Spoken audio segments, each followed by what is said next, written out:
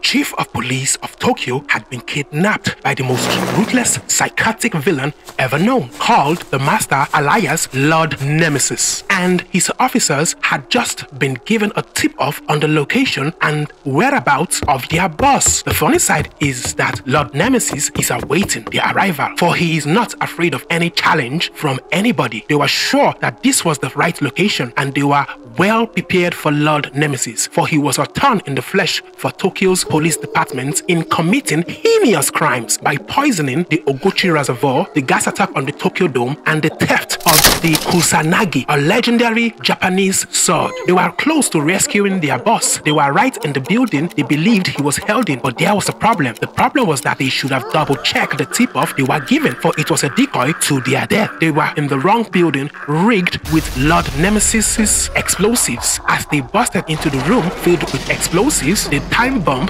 went off, and the explosion killed all the police officers trying to rescue the chief of police, letting the chief of police know the predicament befalling his officers as he began to taunt him of being incapable of overcoming or apprehending him, for he was Lord Nemesis and ruthlessness was his identity. As the chief of police begged for his death and cursed at Lord Nemesis. At first, the chief of police didn't know where he was, but realized that they were in a train tunnel close to where his men were murdered by Lord Nemesis, and he had been beaten black and blue by Lord Nemesis's gang of thugs, whom he had hired to cause disruption and commit crimes in the city of Tokyo. Lord Nemesis had caused many atrocities unknown to man, and this wasn't his first rodeo. He had been going to the capital of each country with a low crime rate to cause destruction by increasing the crime rate and killing the chief of police of that city, which spanned from China to Singapore to Hong Kong and even North Korea, for he was the talk of the town and everyone around the world dreaded the day he embarked on their city. I mean, this crazy, psychotic, unknown masked man committed this crime for no reason or ideology to back it up, for he is not a martyr, far from it. And I want you to know that Lord Nemesis is no ordinary man, for he is an unknown billionaire who is an adrenaline junkie. With the help of science and technology, he was able to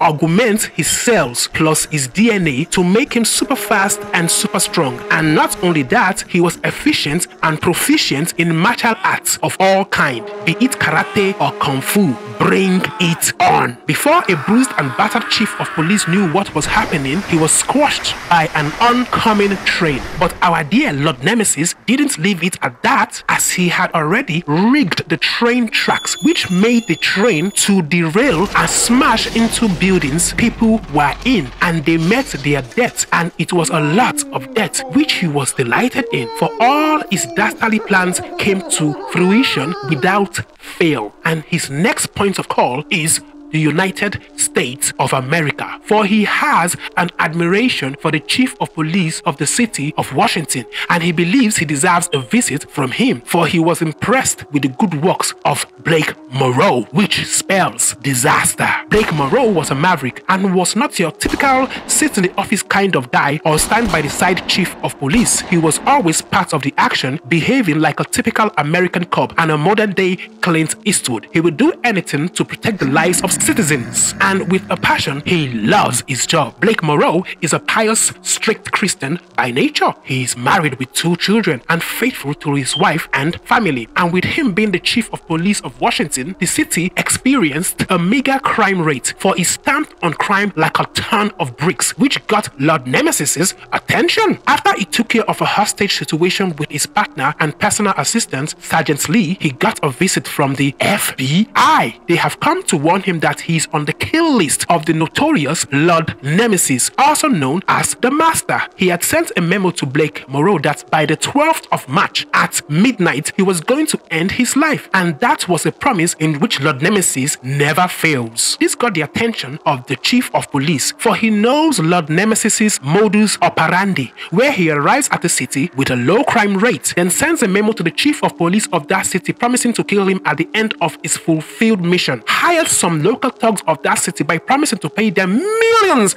and millions of dollars and make them commit crimes in every nook and cranny of the city. And not just any crime, I mean devastating crimes that cost lives. And as his newfound obsession, Blake Morrow was the perfect match, for this will be a battle of wits. He loves to humiliate pious men like Blake for his decency, which he qualifies as pomposity. Knowing this was true, the chief of police immediately ordered his partner, Sergeant Lee, to make a meeting with his most trusted police officers in the force and told his secretary to send flowers to his wife, Peggy, and with immediate effect put his wife in police custody. It is known that Lord Nemesis has a habit of harming the families close to law officers. The President of the United States of America was arriving from an overseas trip on the Air Force One plane, and they were about to land in Washington. Suddenly, both the two jets manning the Air Force One exploded. Every passenger in Air Force One was shook by the explosion, causing a ripple effect that shook the plane as Lord Nemesis landed on the plane's wings, running towards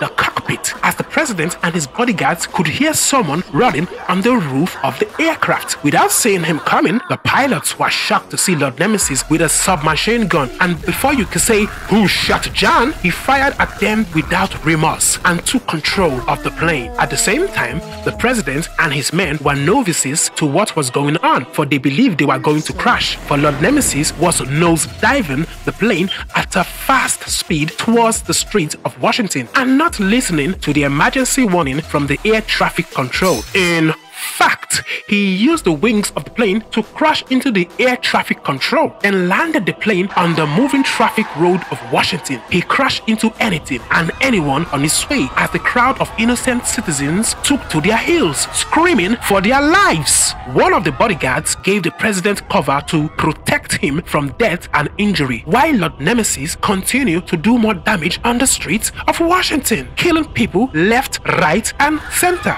No one was exempted. It was a fiasco of doom. Explosions everywhere, cars smashing into one another. People were confused and had nowhere to run. It was a death in a thousand. It wasn't funny. The people of Washington didn't know what hit them. Was the President of the United States of America was nowhere to be found.